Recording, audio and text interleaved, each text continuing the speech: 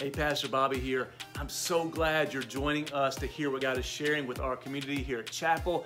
And I am praying right now for you, that this message will bless you. It'll be an inspiration to you. It will challenge you to be who God has called you to be and to do what God has called you to do. And so as we jump into the message, I pray that you open up your mind to God's word, open up your heart to God's spirit, and watch the two come together to bring a supernatural miracle in your life. So let's jump into what God is speaking to us right now. Chapter 2. Starting in verse 12, it says, "Therefore, my beloved, as you have always obeyed, so now not only as in my presence, but much more in my absence." So one, that's a great point. I'm not even going to preach on that, but that's a great point. He's saying, when I was around you, you obeyed. But now that I'm away, I need you to obey still. What that means is there's a lot of people that will obey when there's people around that they know they should obey around. My kids obey a lot better when I'm around than when I'm not around. There's some people who obey and act godly at church, but in the absence of church people, they act like the world. He's saying, don't be like that. Obey more now that I'm absent. He says, work out. Everybody say work out. Your own salvation, not the salvation of the person sitting next to you. Not the salvation of the person on Facebook. Not the salvation of the person at work. Work out your own salvation with fear and trembling. For it is God who works in. Everybody say works in. Works in you both to will and to work for his good pleasure. Everybody say work for. Work in, work out, work for. Work in, work out, work for. Work in, work out, work for. Father, we love you. And we thank you that you are a God who works within your people, that you allow for your presence to reside within your people, your power to work and bring to completion your work inside of us. But Father, we pray for the courage and the boldness to work out our salvation from the inner man to the outer man with fear and trembling, so you receive all the pleasure and all the glory and all the honor that you're seeking to see displayed here on earth. And so, Father, we thank you. We bless you. Open up our minds to your word. Open up our hearts to your spirit. Illuminate your word. Bring it to life to us in Jesus' name. And all God's people said, amen. Great scripture. He even digs down a little bit more. He says, do all things without grumbling or complaining, that you may be blameless and innocent children of God, without blemish, in the midst of a crooked and twisted generation. Crooked and twisted. In the midst means in the middle of. So you got to do these things in the middle of a crooked and twisted generation. Now, you may not know it or not, but the generation we live in is extremely crooked and twisted. It's extreme. There's a rhythm, there's a beat to the world that the world is trying to get everybody to dance to that is extremely crooked and twisted. Just this week, you can see the world is a wicked place. There's a rhythm to it. That the world's trying to get everyone to dance to the same rhythm. And if you don't dance to the rhythm, then you'll start getting outcasted or judged or hated or bashed or offended. And they'll start outcasting you out because the world, which is darkness, hates it when the light shows up. Like when something is evil or something is bad, no one likes it when good shows up because it exposes that which is bad. And we live in a crooked generation. There's a beat of crookedness. One of the things, or one of the rhythms is, there's a rhythm of selfishness in our culture. Where it's about me, mine, what I get, what I want, what I can have, me, I want right now. And the world is trying to get everyone to dance to that beat. We can see it with the abortion debate. Despite what your political beliefs are, as a follower of Jesus in the kingdom of God, in the gospel of Jesus Christ, our whole concept, you can read the scripture from beginning to end, God has a purpose and a plan for every single baby conceived, not just delivered. Jeremiah, God knew him in his mother's womb. When Jesus was in his mother's womb, his cousin wept in his mama's belly. There's a purpose and plan. So it's not a matter of choice, it's a matter of life.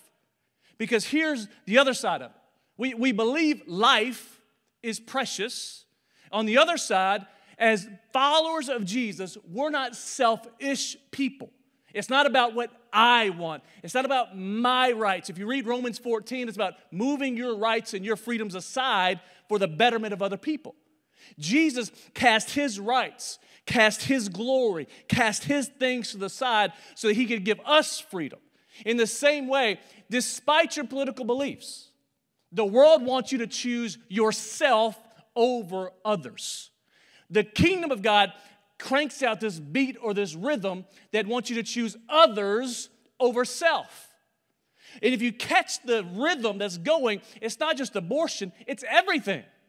It's everything. The world wants you to choose what's best for you, and excuse my language, but basically say, the hell with everybody else. And that's the gospel that the world is preaching. As long as I'm good, I could care less if everybody else goes to hell. The gospel preaches this. I could care less what happens to me. I want everyone else to go to heaven. Paul said, I would count myself accursed. Accursed, meaning I would consider myself going to hell if my friends and my brothers and my fellow Jews could make it to heaven. And so that's the rhythm of the world, selfishness over selflessness. Then you see there's a rhythm of perversion, where God has given us sex and intimacy as a way to express love and transparency from one man to a woman. Well, the world takes that and perverts it so that then something that's good then produces shame and guilt and fear and worry and concern and brokenness and hopelessness and all these other things. And so, but the world keeps beating the same drum. The world keeps beating the same drum of perversion, even though we know it doesn't produce life. And it's still trying to get everyone to keep on marching to that beat. So much so, Justin Bieber, of all people, the founder of the world's worst music in the world, had a prophetic word spoken over his life when he was a young boy about the influence he would gain and how he'd use that influence for the kingdom of God. Got caught up in the rhythm of the world, the selfishness, the greed, the perversion, and finally came to a place where he realized, I'm empty. I've been dancing to this beat too long. And before he got married, he said, now I'm going to be celibate because I realize the perversion of the world has ruined my life. And see, some people in the world start realizing that the beat is not leading them to the promises. The beat of the world is not leading them to their dreams. The beat of the world is not leading them to hope and to love and to confidence and to eternity. And it's almost like if you start dancing to a different beat, the world starts getting frustrated with you. The world starts kind of outcasting you. It's almost like, if you remember the story of the Pied Piper way back in elementary school days, I was around a leader. He's like, we just need a charismatic leader like the Pied Piper. He's like, the Pied Piper, he went through town and people started following him and following after him. And we need a leader like that. And I remembered that story, and I remember that part of the story. But then I remembered the other part of that story where the Pied Piper was playing music, playing a beat, playing rhythm. And he came through the town, and all the rats followed him out of town. And as he led them into the river where they drowned. Then he came back to town a couple months later. He started playing his rhythm again, playing his beat again. This time it wasn't the rats that followed him, it was the innocent kids and children of the city. And they began following him, and they followed the sound of the music, the rhythm of the beat, marching to the beat, where he led them all astray into their death. That is the world's purpose, is to get us following the music or the rhythm or the beat of the world to be led astray into our own destruction. And Paul in the scripture is saying, we have to be offbeat. Daniel, in the book of Daniel, Shadrach, Meshach, and Abednego. Or if you didn't grow up in church, it's Meshach, Shadrach, and a billy goat. It's the only way you can explain it. What was it that they were supposed to do? They were living in a different country, And when they heard the music or the rhythm or the beat play, they were supposed to bow down and worship Nebuchadnezzar. Meaning, as long as you dance to the beat of the world, you're good. But if you dance off beat of the world, if you dance to the beat of the kingdom, we're going to get you. And in doing so, they were thrown into the fiery furnace, and even then, they could not be stopped. Because when you dance to the beat, or you march to the beat of the kingdom of God comes to support you in your march. So we live in a crooked and twisted generation. And in order to stand out, you have to work to dance off beat. Some of you may not have to work to dance off beat normally, but in the kingdom of God, your default is to dance like the world. Your default is to look like the world. Your default is to move or act or think like the world. You're going to have to work in order to dance off beat. And what that means is once you get saved, there's a work that happens where you have to start working. Salvation is the beginning, not the end. Touch your other neighbor and say, salvation is the beginning. That means once you get saved, it's up to you to start working on things and working things out. We call that sanctification. Meaning you don't work for your salvation, you work from your salvation. Meaning when you get saved, you're justified. Justification means your sins are taken care of, that you're saved, you're transformed. It's just as if you never sinned. That's what justification means. Big theological term for just as if you never sinned. Why? You're a new creation. You haven't sinned. That's your old person. This is your new person. But once you're justified, then there's a term called sanctification. Sanctification means once you get saved, you start allowing your outer man to be changed and transformed to look like your inner man. You let the outer person, your actions, your behaviors, your thoughts begin to reflect the inner man. There's a lot of people that get saved and justified that never look any different 20 years later. Does that mean they're not saved? We could probably have that debate. But what it means is they've never worked out their salvation. And there's three kind of views on sanctification that I believe affect us as believers. One, we believe God does all the work, I just get saved. Meaning, I say yes to Jesus, I don't have to do anything else, God does everything. And those people end up being carnal or lazy or lukewarm believers. They're people that are believers by confession, but their lives don't reflect the light that's on the inside of them. Or two, you have believers that believe it's all me, I do all the work, God finished his work at salvation, and then you have people who become legalists. They're full of effort and pursuit and struggle and anxiety. And my argument would be it's both and. God works and I work. God works and I work.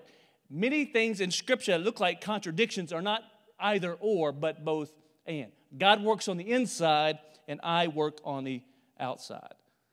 It's like this week I got an email. I'm a member of Workout Anytime down the street. When I say I'm a member, that means I pay a fee every month and I drive by it every day. So one of the guys that's been coming to our church, he runs that gym.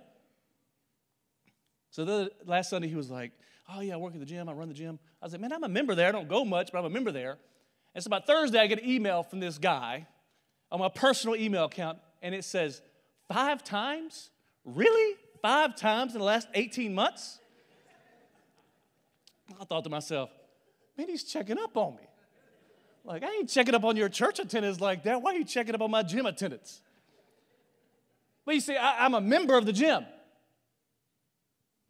It's been paid for.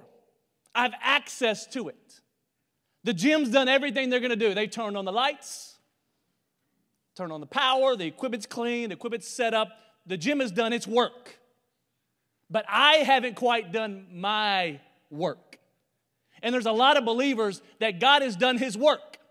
He's paid the price. He's paid the membership. He's given you access. He's given you power. He's turned on the lights. He's turned on the equipment. He's given you His Word. He's given you His Spirit. He's given you believers. He's given you a church. He's given you everything you need to work out your salvation. He's done His work, but there's a lot of believers who haven't quite done their work yet.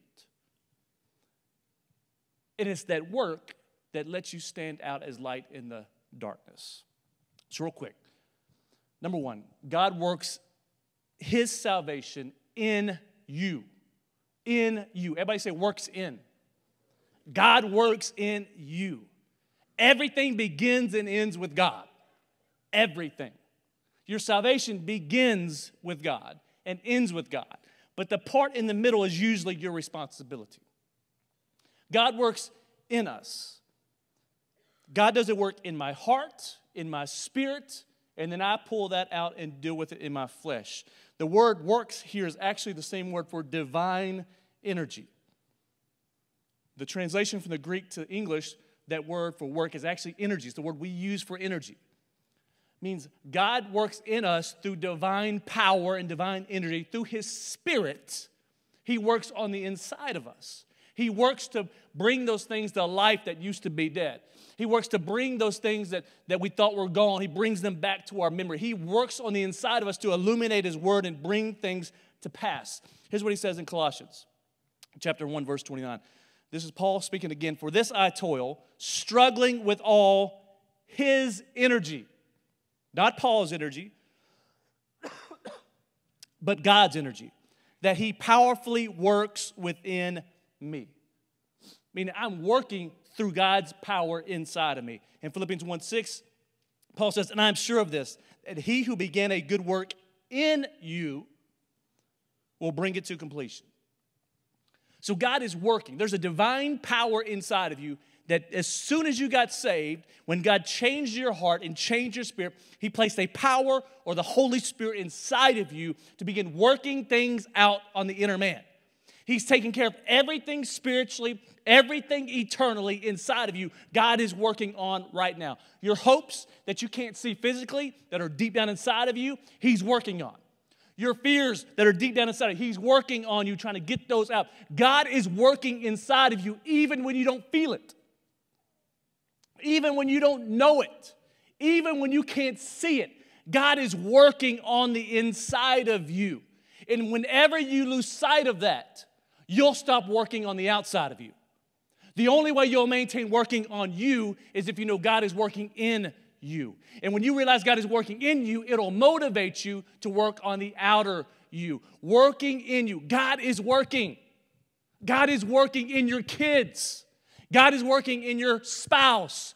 God is working in your friends. God is working in every single person who claims the name of Jesus. God is working inside of them, even if you don't see it.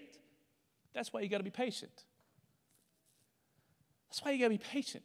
That just because you don't see what God is doing doesn't mean God is not doing anything. Just because I don't see the seeds under the dirt doesn't mean they're not starting to germinate right now. Just because I don't see the roots under the dirt doesn't mean they're not starting to get rooted deeper and grow deeper before they sprout through the surface. That God is working in you. God is working in your family. God is working in your friends even when you don't see them. And that is the motivation. If I know God is working His part to motivate me to work my part. Number two, you have to work out the salvation God is working in you. You got to work it out. What that means is everything God does on the inside of you, He wants to get out of you. That God is transforming the inner man. But it's up to you to work that piece of your inner man. It's up to you to work that love of the inner man. It's up to you to work that faith of the inner man. It's up to you to work that salvation of the inner man out into your mind, into your behavior, into your actions, into your decisions. It's up to you to work out what's on the inside. That's what sanctification really is. It's getting what God did on the inside out of you. That my spirit is renewed, now I need to renew my mind.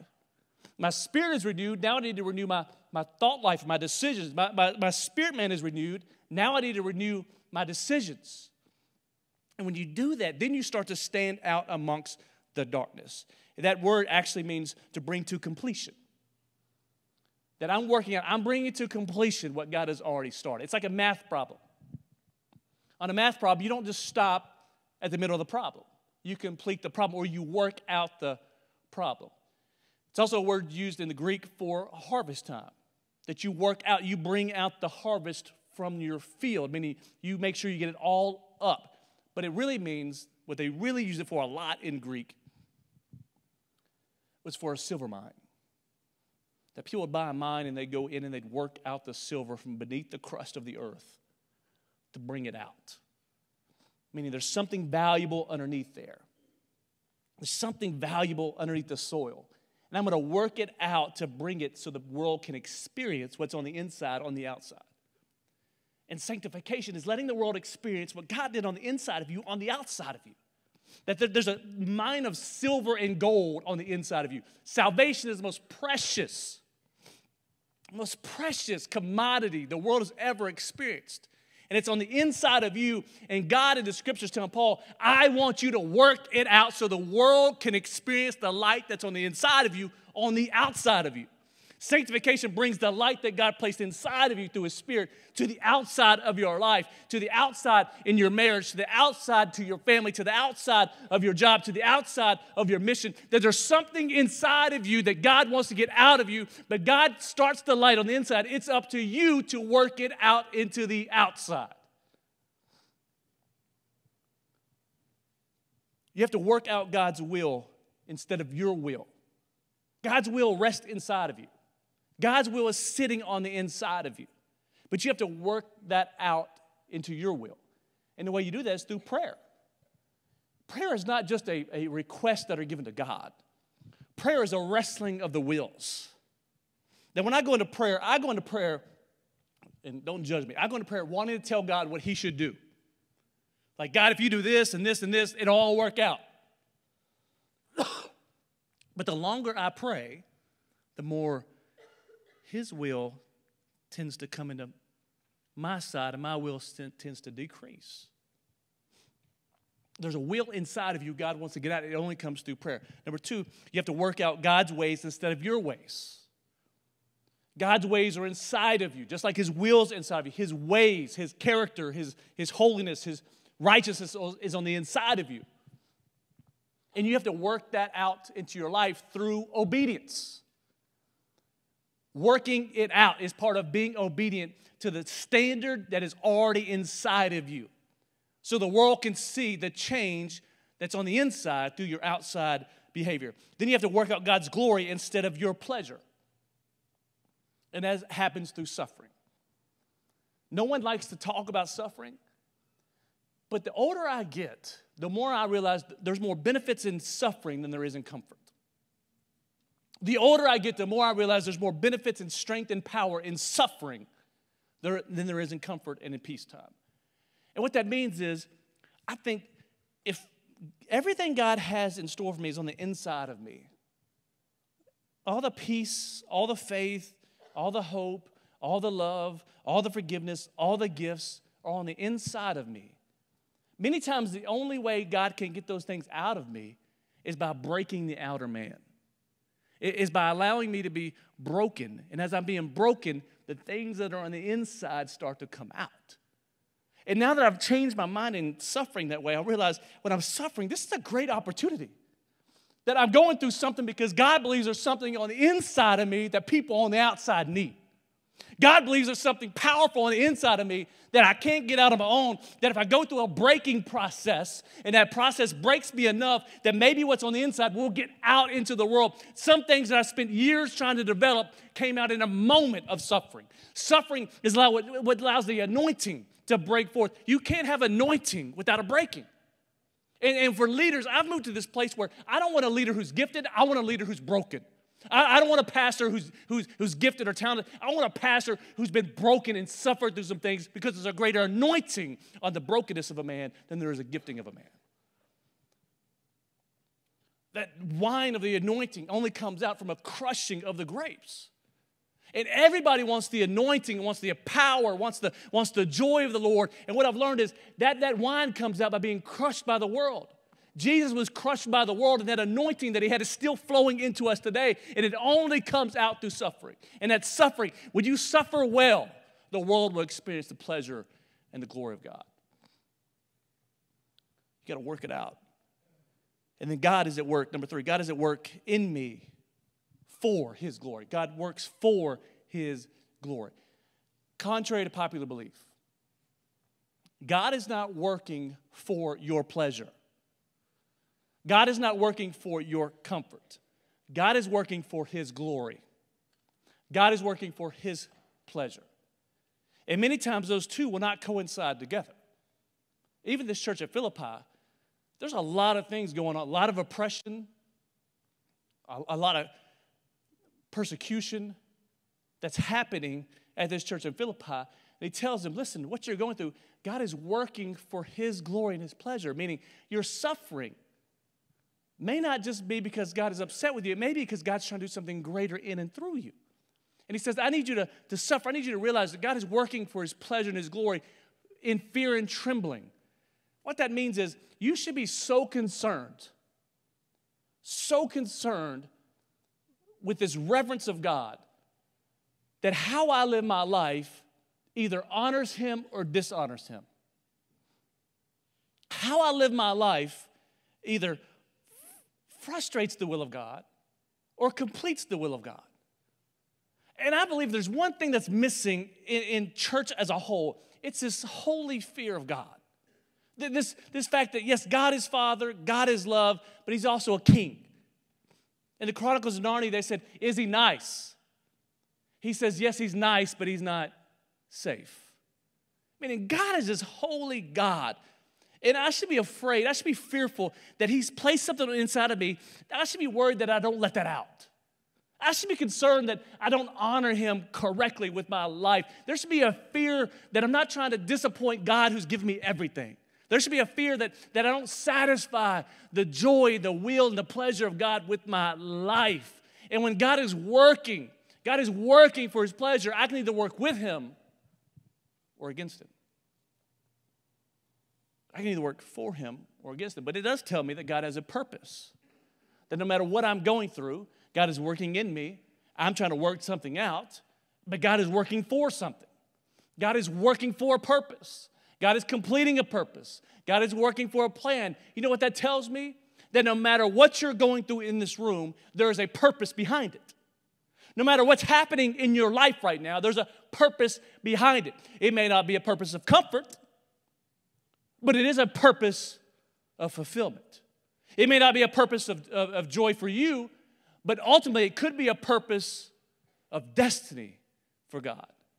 See, what you're going through, though it may not feel right, no matter if it looks right, you have to know that God is working on the inside of you for a purpose to bring about for his pleasure and his goodwill. God is working. There's so many moments in my life where I thought life is falling apart, only to look back later and realize God was working something out much better, but there was a cycle or a season of pain and frustration and anxiety that I was working through, but God still had a purpose in my pain.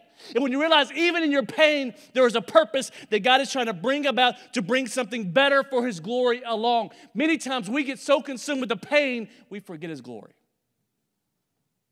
In the same story of Shadrach, Meshach, and Abednego, Nebuchadnezzar is trying to get them to dance to his beat. When I play my music, if you don't bow down, I'm going to throw you in a fiery furnace. I love the response. They say, oh, Nebuchadnezzar. Oh, Nebuchadnezzar. We're not going to bow down and worship you. We worship God and God alone. And even if you throw us in a fiery furnace, our God has the ability to help us escape. But even if he doesn't bring us out, we're still going to worship him anyway. Do you hear the power in that statement? They're talking to the king of the world at this point.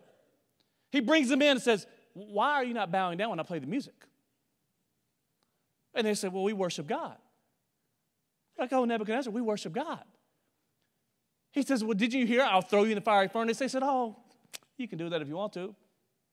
But if you do, our God has the ability to rescue us. But even if he doesn't, we're still going to worship him. How many of you in this room, if God didn't give you what you wanted, would you still worship him? If God didn't satisfy your dreams or answer all your prayers, would you still worship him? Nebuchadnezzar gets mad, cranked the furnace up 7 times hotter than normal, which I did research on was about 1,800 degrees. So hot that the guards putting them into the furnace were burnt up and killed just by placing them in the furnace. They place them in the furnace. They're in their tunics, their robes, they're fully dressed. Nebuchadnezzar says, whoa, I thought we put 3 people in that furnace. And like, yeah, sir, we did. We put 3 people in there. Shadrach, Meshach, and some guy named the Billy Goat was in there. He says, yeah, I thought we put 3, but I see 4. And the 4th man looks like the Son of Man, which is God.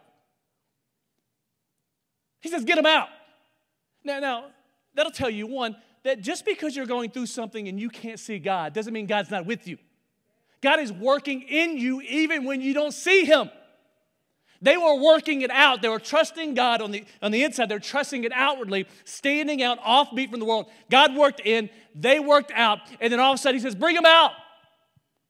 And I'm going to read, it's such a powerful statement. If I can find my scripture.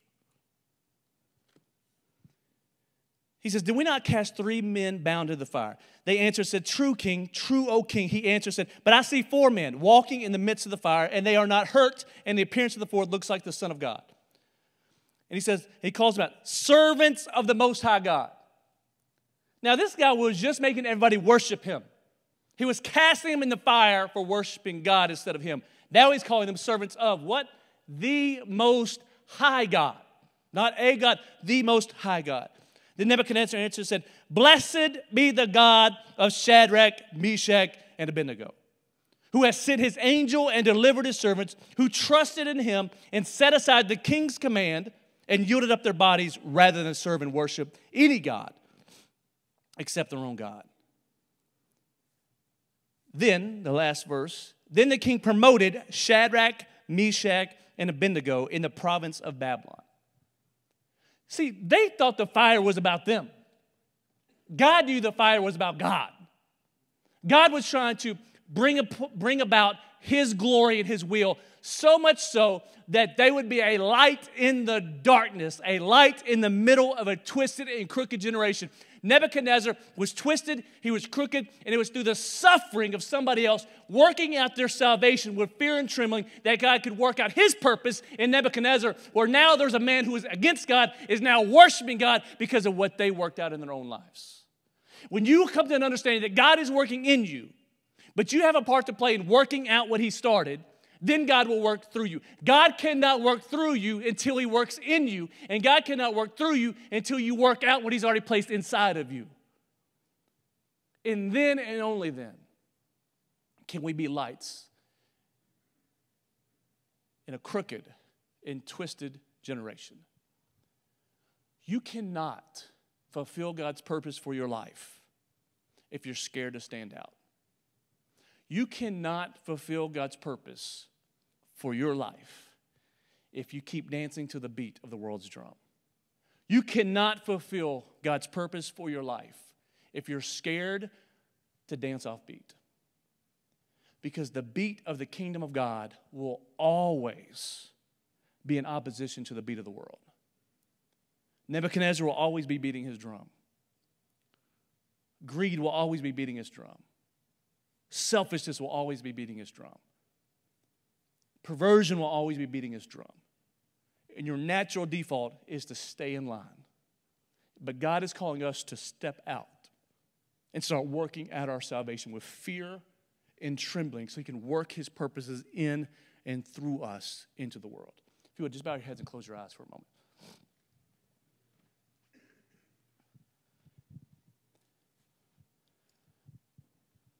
Salvation is not the end, it is the beginning.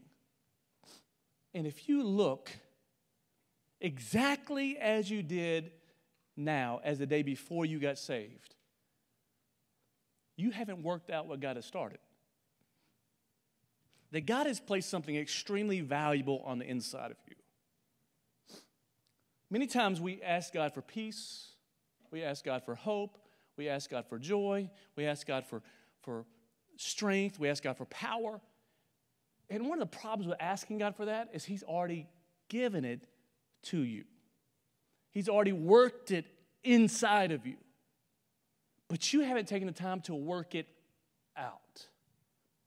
To work out the peace of God into your mind. To work out the Word of God that's in your heart. To work it out into your mind, to renew your mind. To work out the joy of the Lord that's in your spirit. To let it out through your life. That many of the things that you're asking God for, you already have. You just haven't worked it out and released it yet.